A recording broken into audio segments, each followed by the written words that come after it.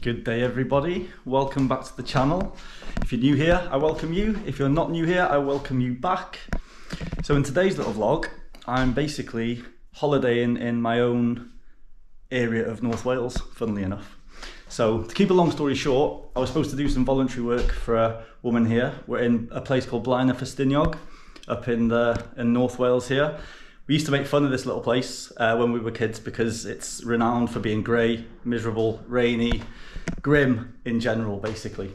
But she does an Airbnb, but she also, when she has gaps within the Airbnb, she has work away.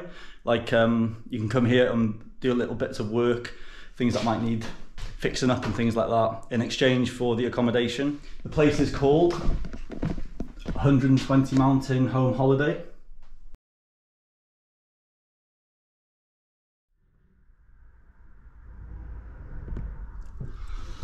Well, good morning folks, welcome to a nice grey Blaenau Ffestiniog. I did tell you it gets pretty grey around here, didn't I? And that's why we used to make fun of it as kids.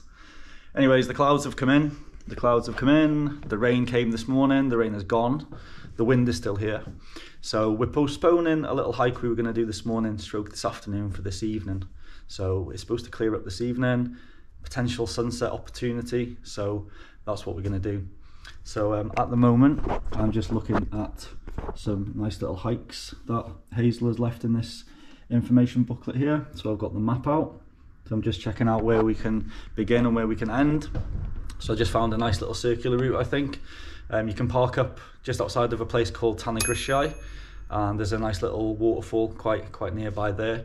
And then from there you can go up the Slate trail, I believe it's called. So you go up through all the old quarry areas, I guess, and through some old little villages, I believe. And then you go past a lake called Cwmorddin, head up past there to one of the peaks here called Moelwyn Mawr. I did remember that before I started waffling on, but yeah, Moelwyn Mawr. And then from there you can come down to another small lake with a nice little dam called Stwlan Dam. And then from there you just follow the road down back to the car park. You can do it the other way around also, obviously, but I think we're going to go with the way I've just described. So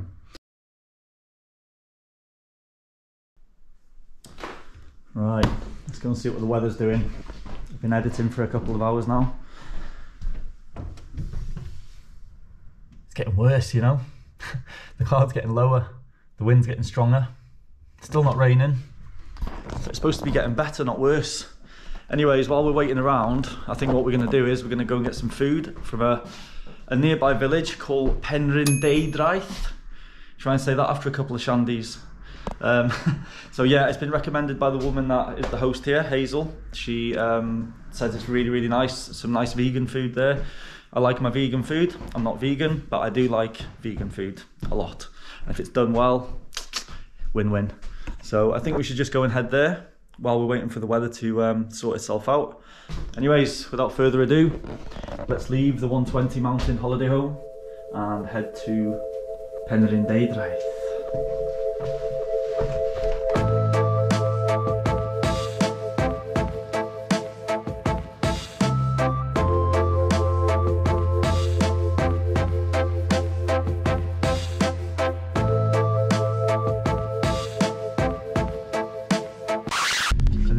Gorilla just on my right there, so we just need to find somewhere to park, folks. I don't think that's going to be very easy. Well folks, as soon as I said I might find it hard to park, I found a space straight away. The Eating Gorilla is just here. So this is Penrhyn-Deudraeth. Never been here before in my life, folks. Here's the Eating Gorilla. Vegan cafe and restaurant. some menus. Well, let's go in, eh? We'll read the menu in there.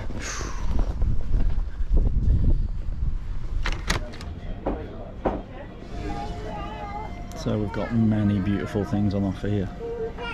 Everything's vegan on the menu there. I've gone for the barbecue chicken wrap right there. And you got some beautiful smoothies, beers, ciders, wines, everything. I've gone for the green Gorilla Green smoothie. It's also a nice breakfast menu as well, before 11:30. So yeah, everything sounds tasty, man. Got some nice teas, nice coffees, loads of nice cakes. So yeah, I went for the Gorilla Green one, which includes curly kale, lemongrass, banana, mango, coconut water, pineapple juice. It's lush. Well, there we go. One barbecue chicken wrap melt, vegan style, with a nice salad. It's huge, man. Beautiful. Well, I don't usually go for something that tastes like meat, you know, like fake chicken or fake burgers or whatever. I usually go for something kind of green if I'm going for vegan stuff, but this is nice, man. Proper tastes kind of like a chicken wrap, funnily enough, but no, well, nice, spot on. Ah, well, there we go, folks. That was absolutely beautiful munch. Got myself some cake for later, some lemon and lime cake, vegan obviously. But yeah, that place was really nice, man. I was speaking to the girl behind the counter, and they do a lot of work with the charity for the gorillas, you know, over in the Congo. They were selling all sorts of bits there, like local honeys, dog treats, little souvenirs and all that kind of thing. So a really nice little cafe. So they called it the Eating Gorilla originally, and then a woman from this area, a customer, came in who worked for this kind of charity towards the gorillas in the Congo. So the names just kind of fitted in well. So she asked, would you like to, you know, kind of do something together? So that's how they kind of fundraise this charity. So that's a really nice thing to know.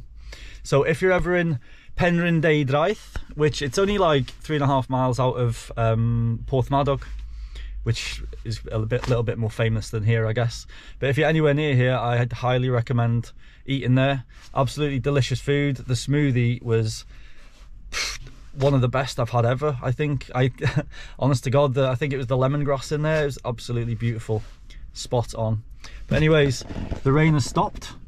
Still grey as hell, but we're gonna head back now. We'll head back to the house, see how the weather is, and then maybe head out for a little hike. I'm gonna go for a hike anyway. Whether we go to the top of the mountain or not, I don't know. It depends on the visibility, but at least we'll drive to where the waterfall is, and we'll walk up a little bit of the Slate path and see how far we get, eh? See what happens. So let's go and do this.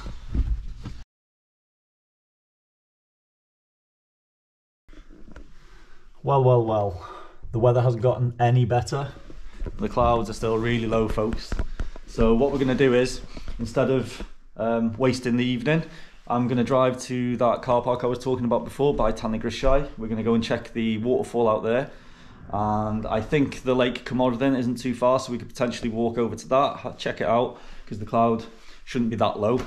And then we may go up to the dam as well, see if we've got time. I'm not sure if you have to walk up there or if you can drive up there. If you can drive up there, bonus. If we can't, well, we'll just take a walk if we can. There's no point in going too high, because like I've just shown you there, the clouds are just, we're not going to see anything. We're not going to see anything. We had a little break before, but it just came straight back. So instead of wasting the evening, let's go and just do what we can do, basically. Grab the keys, get in the car, have a little mission, eh?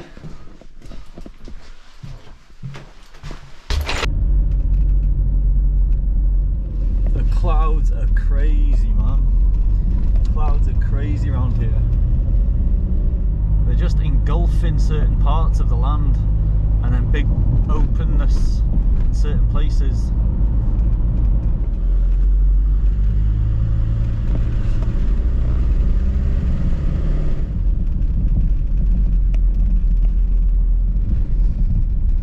Well, this is the car park, folks. Well, here we go.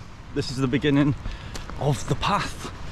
This is actually the beginning of the Snowdonia Slate Trail, the Slate Trail we were talking about before. So clearly it heads up here, but there's a little waterfall here, so let's go and check this out, shall we? I'm not sure if this is the actual waterfall that we come to visit, or whether this is just a little warm-up. I'm not too sure. I didn't think it was so close to the car park, that's why I'm thinking. Okay, let's go and check it out anyway.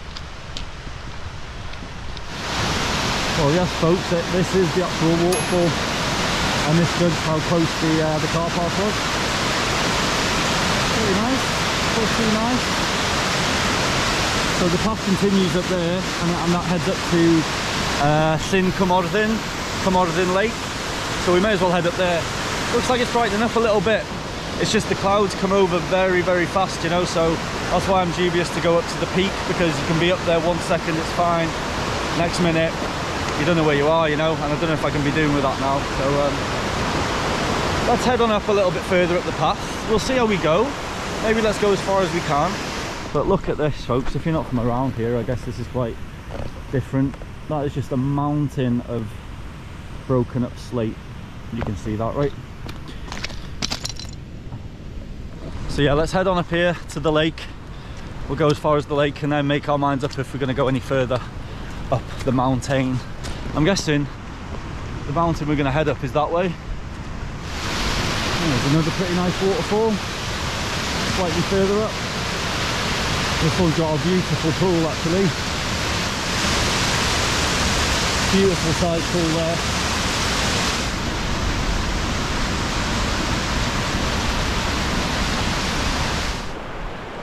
Check these walls out.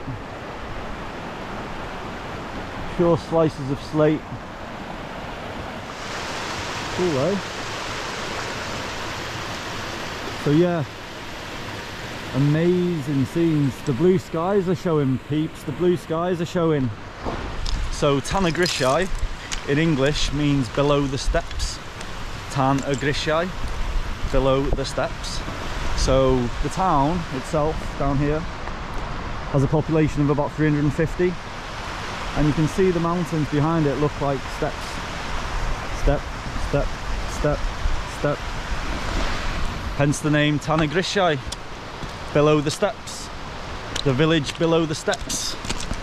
Clever, eh?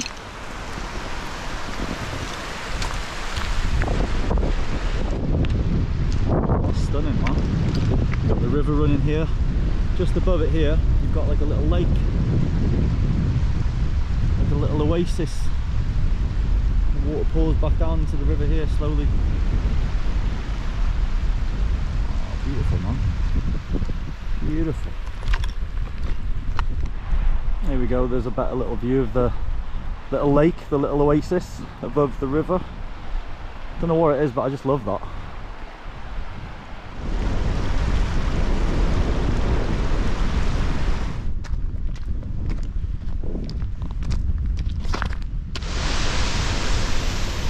Well, here we go. Llyn Cymorddin Lake. Looks like this is where the path diverts over the river, so the path leads up that way. But let's have a little wander this way first, shall we? Let's go and have a little look at what's going on here first. But yeah, I was looking at the map before. That's the way the path meanders. Have a look at that old ruin there. Check that out. Cool, eh? Nice rugged Welsh lake for you guys. And I've just noticed a nice little white building down there. That looks very interesting. Should we go and check it out? It's an old building up here. Old remnants of an old building there. This white one looks like it's really well kept. There's a little generator outside of it which is running, so something's going down. Let's go and have a walk. We're not doing anything wrong. We're just gonna have a walk past a little nosy, shall we? Look at that, man. You know, back in the day, someone living right there. Look, there's even remnants of an old building. Yeah, let's have a walk right over there. Let's go and do that.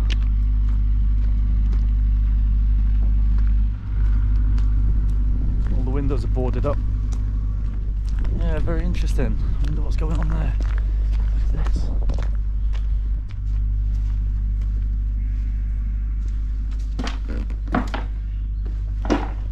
This will be used as a shelter by the sheep and stuff, I guess. Obviously an old building used for something back in the day, but I'm guessing all the cattle come in here for shelter from the wind and the rain, you know, when it's bad. Oh, there we go. Let's come out the back entry, isn't it? Hey. Anyways, let's head on up there. So yeah, I can see in the distance there now the path runs right alongside the other side of the lake there and goes right in between the gap of the mountain there. So it'll take you right round and it'll take you to the tops of the mountains beyond there. So I've just come across an old disused mining tunnel from back in the day. The water's still flowing through. Do you know what I've just realised as well? Do you know what I've just realised? This moment, I haven't put my hiking boots on. I've just got my normal boots, my normal shoe boots type things. Shit. Oh well. Damn. Let's see what we can do. I'm just thinking for the rest of the walk, that's all I'm thinking. For this one. Oh man, that's pretty freaky, you know. To me, that's quite freaky. I really don't know how people go mining and going into all caves, caving. Oh man, freaks me out. Even just looking at that is freaking me out a little bit. I get claustrophobic, I must say, but look at that. Wonder if people still go down there. I'm sure people still kind of go down there for some reason. Anyways, look, this is it from the opposite view. I just noticed this opening here, so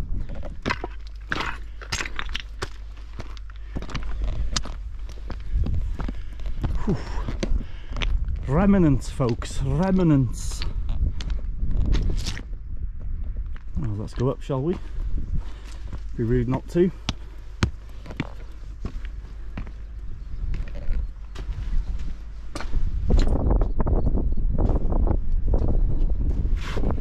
Beautiful view. Whatever this was used for, work or play, they had a beautiful view from the window, that's for sure. Let's crack on down here for a second. Come down here, folks, come down here with me. Come and have a little gander down here with me. More remnants. Everything made out of slate. Slate, slate, slate. I can see where the path is going and it's quite long. It goes right in between the gap there, like I just said before. That's too far to do now. We've only got about another hour of daylight basically, so it's going to take about an hour to get just past there. So I think it's a little bit pointless going to the peak from this way now. I think what we're going to do, we'll head back to the car and we'll whiz back over and see if we can get to the dam in time before the sun goes down, and potentially when we get back to the house we might have a beautiful sky after the sunset, or we might even get back before the sunset, who knows. Let's go and check it out. Anyway, we're in the shade here and I don't like it. There's sunshine to be had over there somewhere. Let's get back to the car and head over to the dam.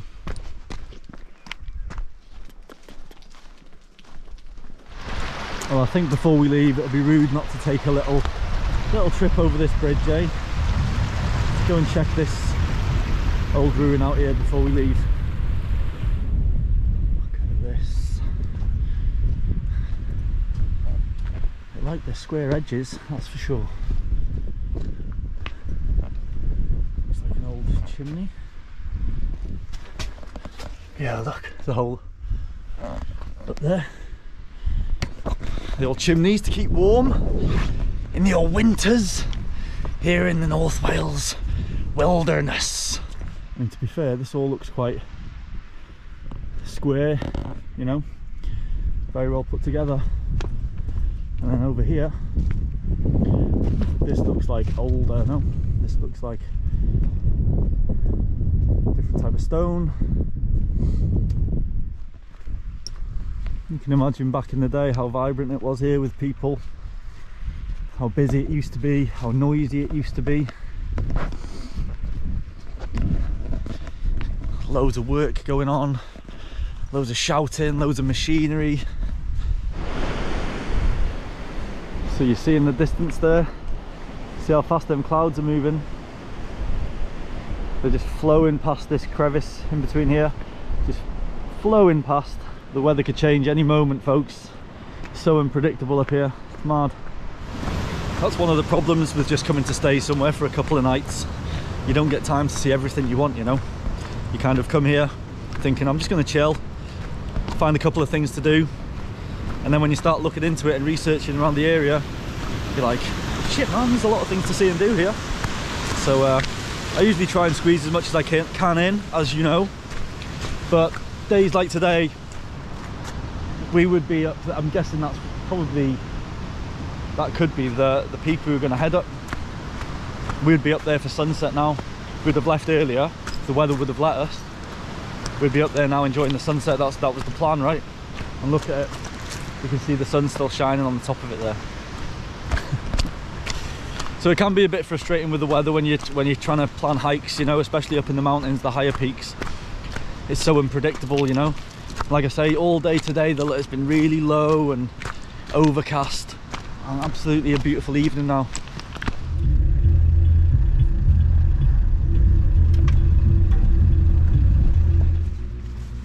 Wow, how about that? Lovely. So folks, we didn't end up walking to the dam. It would have taken us, I don't know how long, but too long for we wouldn't have had a sunset or anything there. So what we're going to do tomorrow, if the weather's good in the morning, we'll take a hike up to the dam and potentially up to one of the peaks before we set off in the morning. We're leaving here tomorrow. So as I was driving back then from the dam back to here to catch this sunset, I stopped off at the shop quickly to get some groceries, a few little bits and bobs, and I noticed that the self-service machine, all the information, all the kind of instructions were in Welsh, not in English, you know. So yeah, this is a very Welsh area of Wales, basically. Very traditional, very Welsh is the first language for a lot of people here. You walk down the street, you're hearing most people are speaking Welsh, you know. Absolutely, it's a really authentic, that's the word I'm looking for. It's a very authentic part of Wales. Like, not much has changed in a way, you know, up here. They are quite far away from any big towns and cities, I guess, you know. So when you're kind of going around here, you can see that there's a real kind of community feel here. I mean, where I live down by the coast, it's very touristic, you know. There's a lot of yeah, people that aren't from the area and things like that, but you get the feeling of here that, you know, everyone has been brought up here, everyone's kind of, you know, their fathers are from here, their father's father, you know, it's got that whole feel of community, very much so, and very Welsh, very Welsh. It's nice, you know, it's nice to see that places like this still exist, and that Welsh language is getting used as the first language. So if you want a really authentic kind of experience, there are things to do around here as far as the zip line. There's a lot of tourist attractions as far as like outdoor stuff to do, hiking obviously, but it's not very well known. Not many people really come here, you know. Blaenau Ffestiniog isn't a place where people would think, right, I want to go there kind of thing. But if you want a nice authentic feel, a really good Welsh experience, yeah, I'd come here definitely, you know, and just kind of go into the little shops and the little cafes and that, and you'll hear everyone speaking Welsh, and just a nice sense of community here, definitely. And I didn't see this as a child. We used to just see this as being boring, Slate mountains, grey. I'm an adult now. But no, seriously, I've really had a nice couple of days up here.